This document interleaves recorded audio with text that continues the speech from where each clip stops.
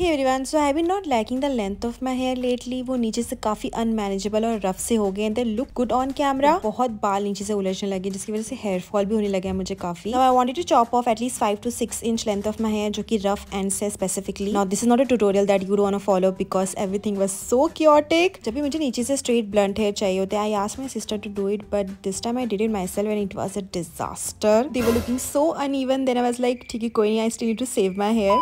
So I eventually did more chopping and more cutting because I wanted to even out the length of my hair. I was having all kind of thoughts that one left to live, it will grow back. Probably I should not do it, but I was still doing it. I mean, there was no going back. And this is the result. I mean, कभी बाल अच्छे लगते हैं एक certain angle में और पीछे से बाल अभी भी blunt नहीं है. मेरी बहन ही point करेगी नीचे से मेरे बाल अब. कुछ नहीं तो unhealthy lengths तो चले कि आप मुझे बताओ, was this a good decision or was this a disaster?